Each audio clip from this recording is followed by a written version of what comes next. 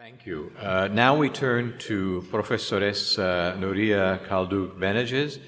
She is Secretary for the Pontifical Biblical Commission and Head of the Department of Biblical Theology here at the Gregorian University, and a regular invited professor to the Biblical Institute this semester, teaching a course on Lady Wisdom in Ben Sira. Most recently, she was elected to the Academia Scientiarum et Artium Europae, where she attended last week the ceremony of her induction into the Academy in Salzburg, Austria. Congratulations.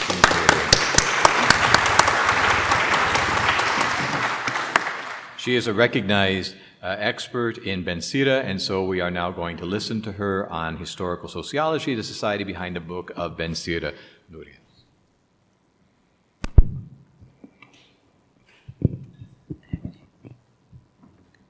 So, thank you very much for this kind introduction. And I go immediately to the text because the time has to be respected. Okay, we're running just a few minutes late. Everybody can be a little patient. We might go to 10 minutes after 6 for the conference, and then we'll have 20, 25 minutes of questions. Please, we don't want to rush anybody. No. Okay, thank you very much. The title is this one: Historical Sociology, the Society Behind the Book of Ben Sira. How does an investigation of the society reflected in the book of Ben Sira contribute to the interpretation of the biblical text? This is the question that the organizers of this Congress have asked themselves and then graciously proposed to me. Now my task is to give, or try to give, a convincing answer by considering at least one text. I have prepared 3, but we will focus only on one text. Ben Sira wrote in Jerusalem circa 185 BCE, and some years later, probably between 132 and 117, his work was translated into Greek, allegedly by his grandson, according to the prologue. The passage I will consider is the first one that you see on the slide, Sira 9:17, 10, 18, about the rulers and the sin of pride. Although, as a general rule, Ben Sira does not identify specific persons or political events, the attentive reader, with the help of historical sociology and information gathered from external sources, can detect the features of the turbulent times in which the sage lived. The conflicts between Ptolemies and Seleucids, as well as the internal fights in Judea involving the Tobiads and the Oniads, are crucial to understand this book. The first problem we encounter when trying to reconstruct the society in which Ben Sira lived is the scarcity of available sources. We have practically no information about Judea and Jerusalem in the years between the 3rd and 2nd century BCE. Lester Grabbe writes in his History of the Jews and Judaism in the Second Temple period, here we have the quotation, we have probably less information than for Achaemenid rule. There is a real question as to whether one can write the history of Judah under Ptolemaic rule, since our knowledge of specific events for the century and a quarter between Alexander and Seleucid domination is so skimpy. In fact, the best witness to this period of the history of Israel is the book of Ben Sira itself. For this reason, the scholars who have studied the sociology of Judah, of Jerusalem, in Ben Sira's times have done it on the basis of a careful reading of the book. I can quote the work of Theophil Middendorf, Die Stellung Jesu Ben Siras zwischen Judentum und Hellenismus in 1973, and then the book of Oda Wischmeier, Die Kultur des Buches Jesus Sirach in 1995. But Let's mention the most recent ones. Richard Horsley and Patrick Tiller, with their essay, Bensira and the Sociology of the Second Temple, 2002, and Jeremy Corley, Sociology of Bensira's Patriarchal Society, Textual and Papyrological Perspective, still on press, which is due to appear before 2020, next year. In his essay, besides the textual evidence from the book, Corley has used the Greek papyri coming from the archive of Zenon in the mid-3rd century as a source of socio-historical background for Bensira's era. In addition to his investigation of what can be gleaned from these records, Corley also pays special attention to the status of women in society. It's a topic in which I am very much interested. Yeah. According to him, I quote, "The sage exhibits almost no interest in the experiences of women. Thus, a significant aspect of Bensira's sociology is, as of other Greco-Roman authors, the overwhelmingly male perspective. To put it in the words of Horsley and Tiller, women have generally been hidden from history." End of quote. Though different from many points of view, the two above-mentioned essays utilize, with some adaptations and revisions, the comparative historical sociology of Gerhard Lenski in their analysis of Bensira's society. In Power and Privilege, from 1966, one of the most important contributions to social stratification theory made in the 20th century, Lenski assembles data on all the types of societies that have existed throughout world history and ranks them by the degree of economic inequality found in them. His categories are hunter-gatherer, horticultural, agrarian, and industrial societies. According to Lenski, an agrarian society, such as the Jerusalem city-state in which Bensira lived, has a very small upper class and a large lower class, with an enormous social chasm between them. For this type of society, Lenski proposes a model of social stratification composed of 7 basic groups: the governing class, the associated retainers, the peasant farmers, the artisans, the merchants, the degraded, and the expendables, those who are the most destitute members of the group. Horsley and Tiller reduced these basic groups to 4, and Corley focused on just 3 layers: the governing class, the skilled workers, and the poor.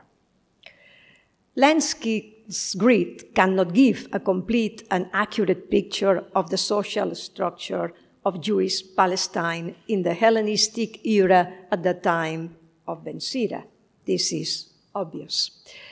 A frequent criticism raised against Lenski's model is that his separation of the priestly class, the priest, the governing class and the retainer class, does not take into account the fact that in the late Second Temple period, Judea was essentially a temple state in which the priests were part of more than one social class.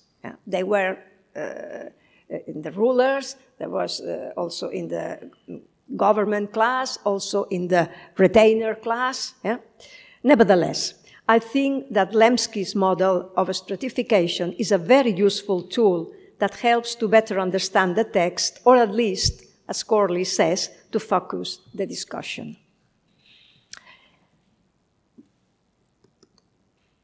Here are the texts that I should, deal with, but as I said, we remain with the first one. Yeah? The one contemporary person from the ruling class whom Bensira names in his book is the high priest Simon II, son of Aeneas II, for whom the sage feels great admiration. Simon is clearly a hero for him in Benjamin Wright's words. Simon II was a key figure in the politics of his time and most likely the leader of the faction that supported the Seleucids. Ben Sira dedicates a poem of 22 verses to him as the climax of his hymn to the ancestors in Sirach 44:50, where he praises him not only for his liturgical service, but also for the repair and fortification of the temple and the walls of Jerusalem that had been damaged during the struggles between the Ptolemies and the Seleucids. As Horsley and Tiller rightly observe, I quote, "While idealized in the grandest fashion, the picture Ben Sira sketches in the paean of praise to the high priest Simon, nevertheless, reflects the basic social structure. In fact, the high priest was at the head of Jerusalem society in the early 2nd century BCE, under the political authority of the Seleucid king and his military commander. In Ben Sira's poem, Simon, surrounded and assisted in ruling by the inner concentric circle, as you see, of his brothers, the aristocracy among the sons of Aaron, who are in turn surrounded and supported by the outer concentric circle of the people, the whole congregation of Israel. According to these authors, in Ben Sira's systems of signs, at least, the high priesthood subsumes the functions of the other offices, particularly the teaching function of Moses and the political economic functions of the king. As evidenced in the hymn of praise, there was no structural differentiation of a separable political, economic, and religious institutions, such as that found in modern Western societies.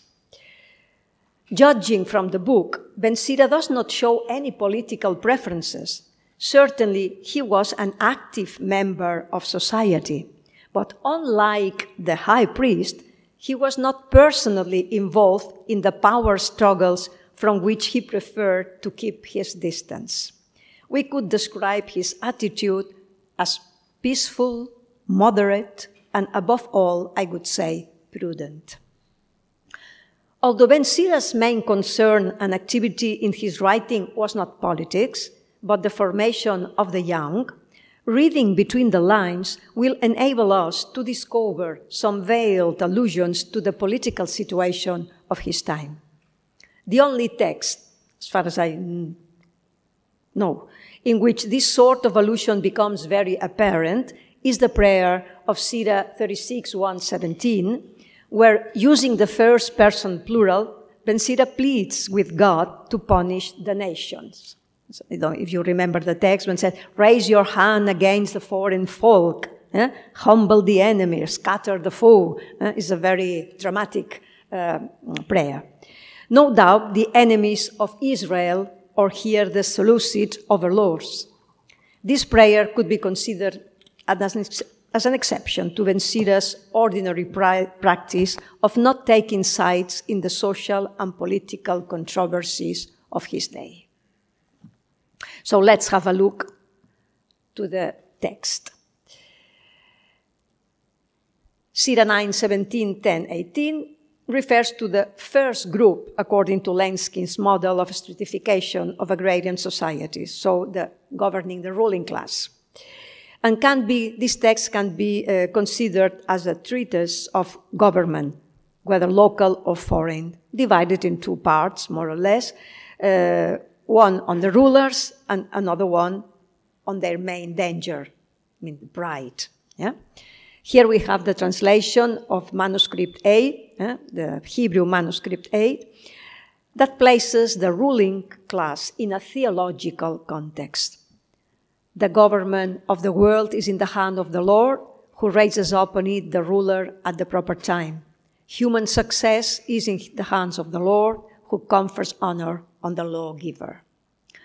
In these verses, Ben Sira does not seem to be particularly critical of the political situation in which he lives. Instead of naming the rulers of his time, he raises his discourse to the theological level. It is God who establishes the ruler at the right time, and it is he who grants glory to the lawgiver. Although the text does not mention it, some see in these lines a veiled reference to the arrogance of the Hellenistic rulers, Ptolemies and Seleucids, who considered themselves to be gods and consequently wanted to be treated as such. The text itself does not reveal whether this was Ben Sira's intention, but if it was, his allusion to arrogance of the pagan kings are sufficiently veiled so as not to get him in trouble, in case. Yeah? You never know. In the next section on pride, Ben Sira is critical of the damage done by the rulers who recognize no power greater than themselves. Here is the verse in question. Dominion passes from one people to another because of violence and arrogance. For some authors, Ben Sira's allusion to the succession of empires is of a generic nature, something that is repeated in the history of all peoples, including Israel. In my opinion, however, Ben Sira refers here to the Battle of Panias near the sources of the Jordan in 199. Thanks to the victory of Antiochus III over the Egyptians, Palestine passed from the Ptolemies of Egypt to the Seleucids of Syria. I agree here with Benjamin Wright's observation, I quote, "With such a momentous event in the not-too-distant past, I find it hard to think that Ben Sira did not intend this as a reference to that time. I imagine that anyone reading his book would have understood it that way also." End of the quotation. In the following verses, the sage shows how the fragility of human life and the implacable limits of illness and death should humble the pride of any person, even that of the highest rulers in society. You can read the short text. How can dust and ashes behave proudly?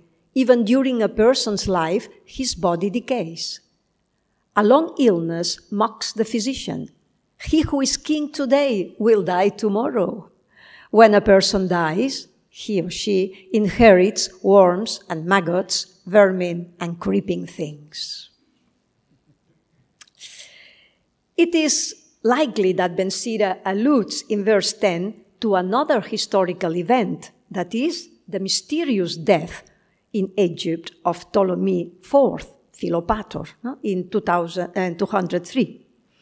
According to some ancient sources, Polybius, for instance, he died of a terrible and very painful illness resulting from a dissolute life. Others think of the death of Antiochus III in 183. But according to Diodorus Siculus, Strabo, Justin, the king died while trying to plunder the temple of Elymas. So it doesn't fit very well. One, a colleague of mine, thinks that Ben Sira may even have been thinking of Alexander the Great, who died unexpectedly at the age of 33 in the year 323. The ancient sources, Diodorus Siculus, Arrian, Plutarchus, disagree whether he had a fever or whether he had been poisoned. But his passage from the heights of Roland power one day to the depths of the grave the next is a perfect illustration of Ben Sira's poem. Let's go to the final verses. The final verses describe God's judgment of the proud rulers, anticipating the destruction of the nations, that is, the foreign powers who were harassing the Jews during Ben Sira's lifetime, and that we find in the prayer that I have mentioned before in Sirach 36, the prayer for deliverance of Israel. So the message is crystal clear. The mighty and proud will have to leave their place to the meek and humble. The thrones of the arrogant God overturns and enthrones the humble in their stead. in Greek, because this is not, we don't have it in Hebrew, the roots of the proud God plucks up to plant the lowly in their place. The last traces of the proud God sweeps away and digs out their roots from the subsoil. He plucks them from the earth and roots them out, and effaces the memory of them from among men. Insolence is not allotted to a human, not impudent anger to one born of woman. Although this entire passage could have as its historical background the conquest of Canaan and the continuous salvific interventions of God in favor of his people throughout its history, some scholars see here an allusion to the Syrian wars between Ptolemies and Seleucids that afflicted the territory of Syria and Palestine for more than a century. Cherikover, the historian Cherikover, thinks in particular of the Fifth Syrian War. This could be perhaps too much precision. Yeah? So, what to say? This we skip. This, I like it very much, but we have to skip it. What to say regarding to the historical sociology? First, I borrow this paragraph from Horsley and Tiller. Historical reconstructions of Judean society under the Hellenistic empires must make critical use of historical sociology to help put our sources into proper perspective without allowing a sociological model, acknowledged or unacknowledged, to determine our reading. We must seek to understand the political and the social implications of religious rhetoric. Understanding, and I conclude, understanding the social and political turmoil in Jewish Palestine in Ben Sira's day unquestionably adds depth and color to the theological insight of this sage. Although he must have been thinking of the recent history of his people and current events within his own society, he sought understanding on a higher level that we may apply to our own history and social controversies today. Thank you very much.